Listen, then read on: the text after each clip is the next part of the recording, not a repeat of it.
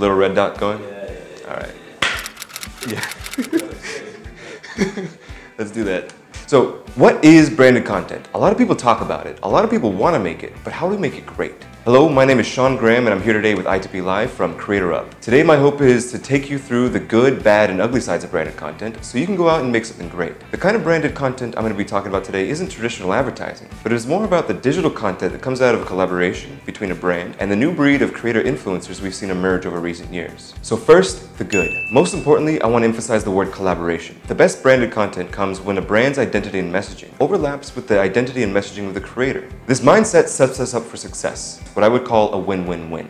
One of my favorite examples comes from Kurt Hugo Schneider and his work with M&M's. Over the years, Kurt has amassed millions of loyal followers by creating innovative musical content, and here's a quick preview of what he's done.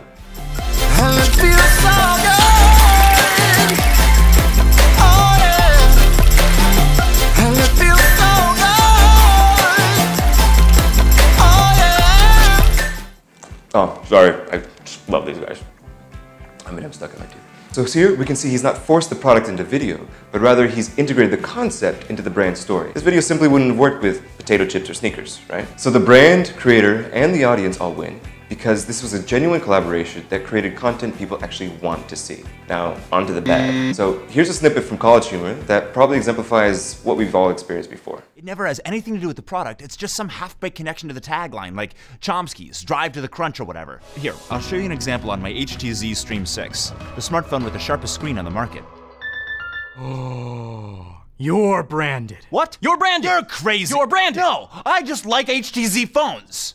HTZ, make a connection.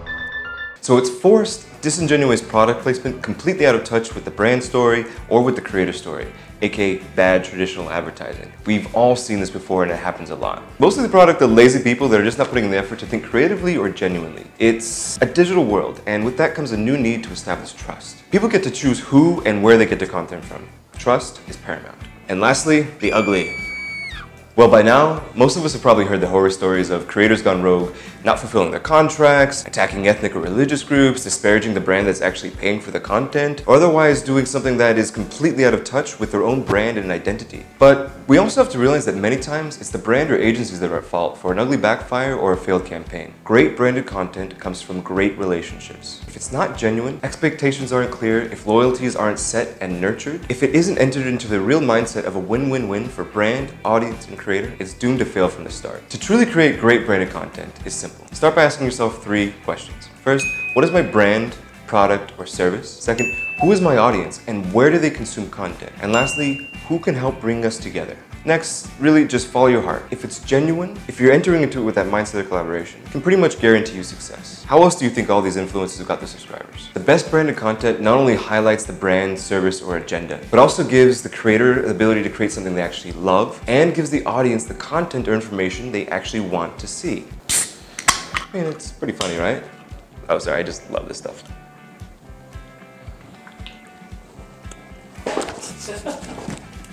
So, please share your thoughts in the comments below along with any links to branded content you love or hate. And if you want to find out more, please follow Creator Up on YouTube to get more about a 360 and VR content. Follow us on Facebook, Twitter, and Instagram. And also make sure you check out i2pliveme.com.